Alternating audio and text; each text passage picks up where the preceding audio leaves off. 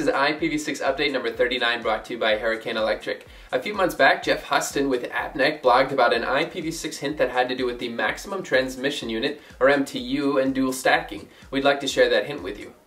MTU is the size in bytes of the largest protocol data unit that a layer can pass onward. This is usually in association with a communications interface like a serial port.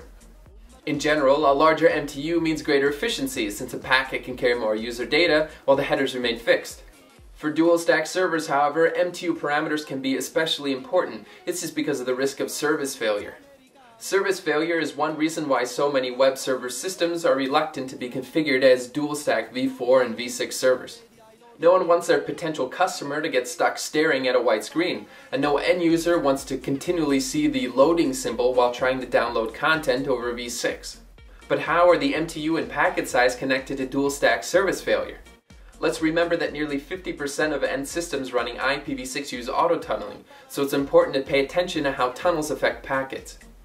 An IPv6 tunnel adds an additional 20 bytes to a packet for an IPv4 header, 24 bytes for a GRE tunnel header, or 40 bytes for a UDP-based v4 header.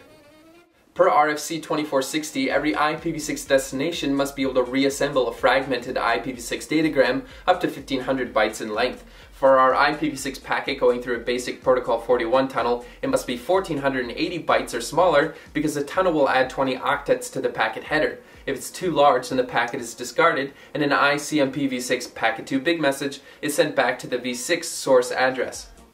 If the ICMP v6 message makes it back to the source, then we're good. It will trigger the local TCP instance to use a smaller MTU, and the packet will go through the next time.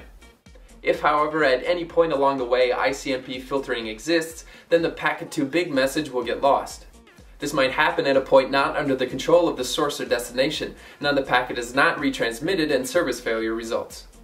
So what does Jeff Huston recommend? Well, if you want to avoid all forms of path MTU packet fragmentation, the answer is to use an interface MTU equal to the minimum IPv6 packet size, 1280 octets.